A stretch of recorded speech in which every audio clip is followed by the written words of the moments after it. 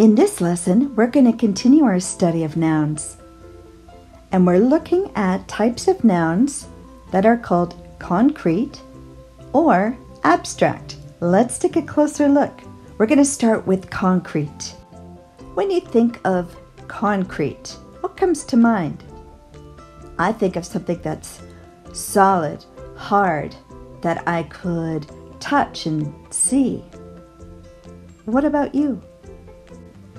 Concrete nouns are things that you can actually touch and see. For example, I could say to you, "Would you mind passing me a pencil, please?" And you'd be able to pick up a pencil and hand it to me. You could actually touch it. That's a great example of a concrete noun. Oh, what a great photo. It looks like somebody might be going for a picnic or something. Let's take a look and figure out what nouns we see. Looks like there's quite a few. Here's some of the concrete nouns I saw in this photo. Truck, dog, basket, tree, guitar.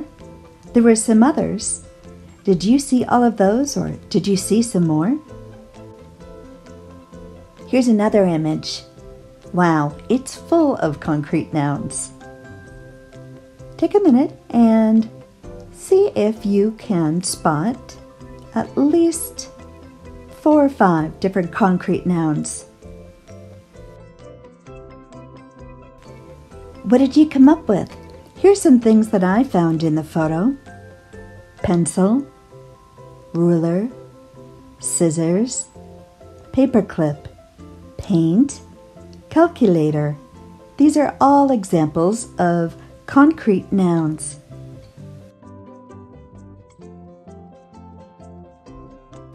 So, what's an abstract noun? Let's think about that. Concrete nouns are ones that we can usually touch or hear and see. Abstract nouns, not so much. They're a little bit different. What about an idea? It's real. It's a noun, but can you see it? No. Even though it exists, it isn't something we can really see. This is a good example of an abstract noun. What about a question? A thought? An idea? Could you pass me an idea, please? No, you couldn't pass me an idea, but you can certainly have an idea. You can have a question. They are things. They are abstract nouns. Take a look at this picture. What does it make you think of? Is there a certain symbol that you see there? Right.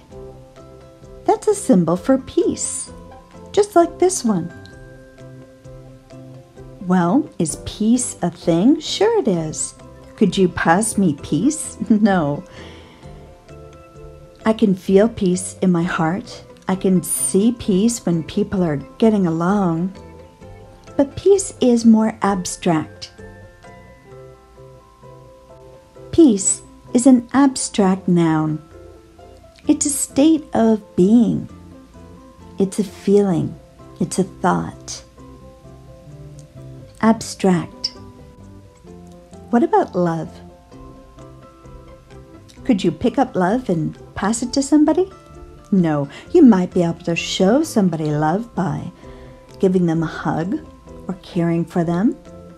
But you can't physically pick up love and pass it to somebody. It's abstract. It's an abstract noun, just like all sorts of other feelings. We can see love.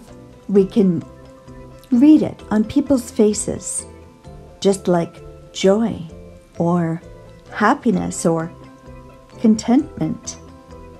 These are all great examples of abstract nouns. What do you see when you look at this photo? What sort of feelings? What sort of feelings do you see here? Love, happiness, contentment? All of those are abstract nouns. You know, since humans have been around on this earth, many people have believed in something greater than themselves. Throughout history, we have believed in a number of different sort of spirits or the unknown. Some of you may go to church and pray to a god.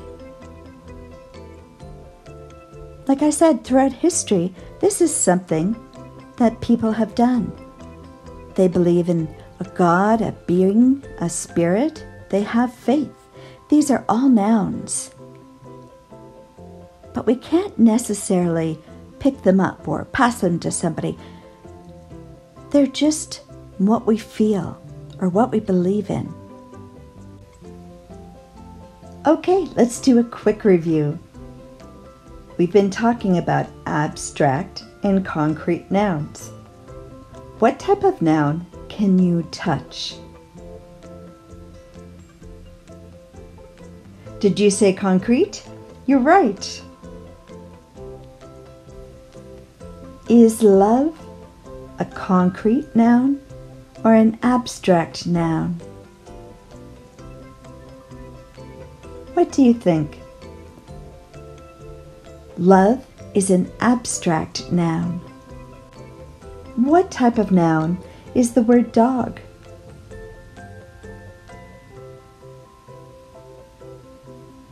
Did you say concrete?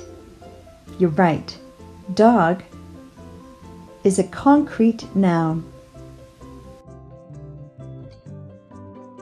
That's it for this activity on concrete and abstract nouns.